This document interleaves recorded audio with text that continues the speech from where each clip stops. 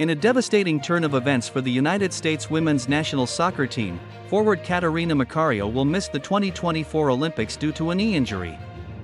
USWNT head coach Emma Hayes described the injury as knee irritation that flared up during training this week, ruling out the talented forward from the upcoming games. Replacing Macario on the roster will be Lynn Williams, a seasoned forward who played in the Tokyo 2021 Olympics and the 2023 World Cup.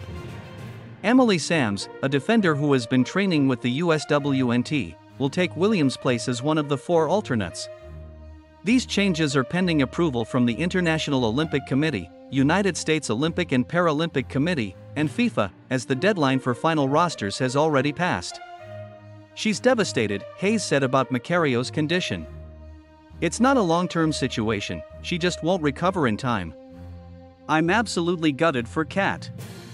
She's worked incredibly hard over the past year, but it's just not meant to be." Macario will return to London to receive treatment with her club, Chelsea. Hayes noted that Macario had been experiencing irritation leading up to the training session that aggravated her knee. This injury is another setback for Macario, who tore her ACL in May 2022 while playing for Lyon, sidelining her for a year and a half. She missed the 2023 World Cup as a result but made her comeback with Chelsea earlier this year. She returned to the USWNT in April during the She Believes Cup, marking her first national appearance in 2 years. Macario expressed her disappointment on social media, writing, "Gutted to have to withdraw from the Olympic roster and not be able to represent Team USA. I will be supporting the team every step of the way and the girls are ready." Redheart Williams, empathetic towards her teammate, expressed mixed emotions about the situation. "I think 2 things can be possible at one time. You can be devastated for a teammate and also excited for yourself at the same time," she said. "But right now, I'm not necessarily thinking, oh, I'm excited for myself. I'm thinking, how can I help the team? What does the team need from me?" Hayes emphasized the team's need to adapt without Macario. "I always viewed it as 22, and with the rule changes, absolutely nothing changes," she explained. "What does change is that without Kat, I have to think about some different permutations for the team, which I've already reflected on."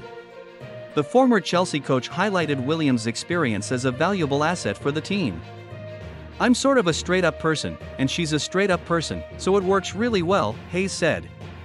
"She's been here before and can handle whatever's there. She will always remind me her job is to make my life difficult." As the USWNT prepares for the Olympics, they face their first major tournament under Hayes' leadership with only 2 tune-up matches before their opener against Zambia in Nice on July 25.